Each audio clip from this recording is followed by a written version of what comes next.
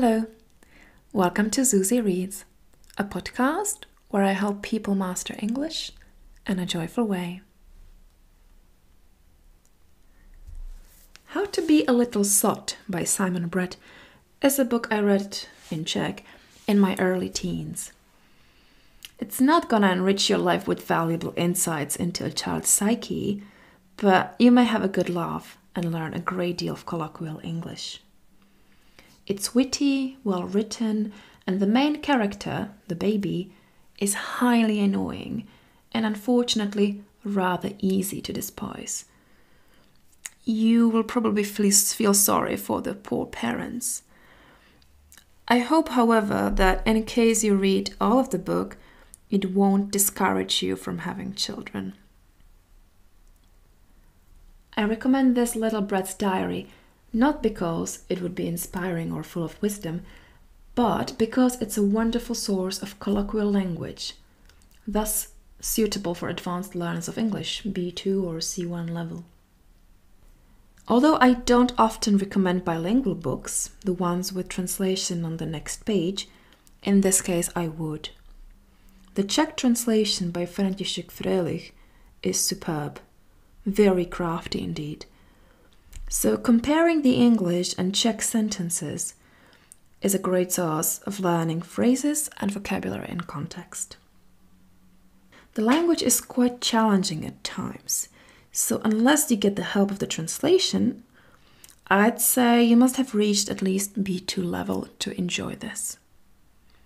The diary is structured into 12 months, starting with the day this baby was born, until he is a 1-year-old Brett.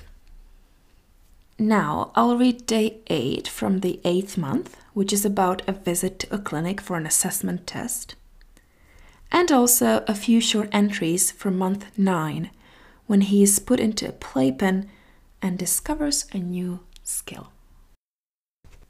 Month 8, day 8. Major visit to the clinic today for my 8th month assessment test. This morning at breakfast, I was sitting on the floor by the kitchen table when I heard her talking to him about it. "Don't think we will have any problems," she said airily. "Baby's development is exactly as it should be, according to my childcare book." "Good," he said absently from behind his paper. "And I'm not going to be put off by what happened last time. I'm definitely going to have another go at weaning soon." "Good," he said. "So I should be able to go back to work part-time, just as we planned." I don't know. When will they realize that these days I am the one who does the planning around here? I had to think fast and came up with a plan, which I put into action immediately, by falling heavily against the kitchen table leg. This produced exactly what I had intended: a bleeding lip and a bruise the size of a golf ball on my temple. Clever stuff. Had to wait quite a while in the waiting room when we got to the clinic. I passed the time by sitting up straight, waving my hands around, picking up objects from the floor in my vice-like grip, banging on things and making little gurgly noises that sounded almost like speech. Then we got inside and saw the doctor. I went totally silent and listless while she propped me up on the table. The doctor took one look at me and reacted exactly as I'd hoped. "How did the baby get that bruise on its forehead and the split lip?" "Fell against the kitchen table," she replied, sounding very guilty. "I see," said the doctor, mentally marking his card. "Well, how about basic developmental skills? Can the baby sit up unaided?" "Yes, of course," she replied, removing the sport over her hands. I keeled slowly over onto my side. "I see," said the doctor once again. Well, we'd better test the hearing. I must admit it wasn't easy keeping a straight face. There is something deeply silly about a grown man moving around the room, whispering at you from lots of different positions. And it's hard not to react when he's reduced to putting his lips right up against your ear and bellowing. But I didn't crack. Not the tiniest flinch. I just lay there, silent and listless, until he let out another, "I see," and wrote something down on his clipboard. And what the doctor thought he was doing, waving silly colored objects at me and constantly popping his head round the corner of things, I just don't know. But again, I was perfect. Just lay there, gazing listlessly ahead. I see. More notes were confined to the clipboard. It was the same when he tried to get me to pick things up.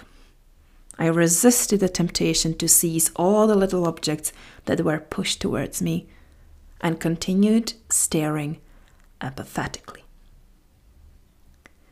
"Normally he's very good at this," she said nervously. "Picks up everything. It's this month's new trick."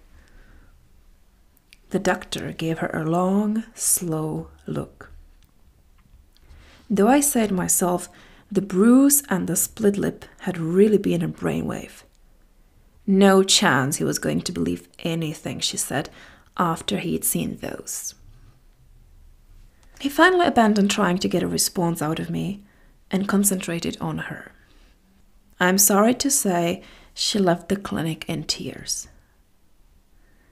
Cruel, you may say, but I had to put a stop to all this talk of her returning to work part-time. And I think I've managed that. To cheer her up in the car on my way home, I sat up straight, waved my hands around, picked up everything within reach in my vice-like grip, banged on things and made little gurgling noises that sounded almost like speech. Well, this was very mean of him, wasn't it? So cruel. Well, let's have a look at month 9, day 12. Incarcerated in the playpen again this morning. It's inhuman to detain anyone without trial in a space only 4 foot by 4 foot. I wonder how you get in touch with Amnesty International. Day 14. Ignored the plastic toys, rattles, and general rubbish my captor threw into my cell for me to play with, and concentrated instead on the abacus of beads attached to the playpen wall. Pulled and rattled them all morning. They're getting looser. It's going to be a long job, but I'll persevere. Would form an escape committee, but it seems a bit daft, since I'd be the only member. Perhaps I should invite the cat to join. Day 16. Thoughts of escape from the playpen have been diverted by the development of a new skill. I've suddenly found I can poke my fingers into things. Or, to be more accurate, I can poke a finger into things. It came to me in a flash. When she picked me out of my cot this morning, I poked my finger in her eye. She took a dim view of this, so I poked my finger in her other eye, which made her view even dimmer. Day 17. Poked finger in his eye. Day 18. Poked finger in cat's eye. Ruined my chances of getting it to join the escape committee. Day 19. Poked finger in her mother's eye. Effect greatly enhanced by the fact that he laughed when I did it. Atmosphere between her mother and him even frostier than usual. And of course, there is more and more and more, but if you feel like reading, you need to get the book and read the rest yourself.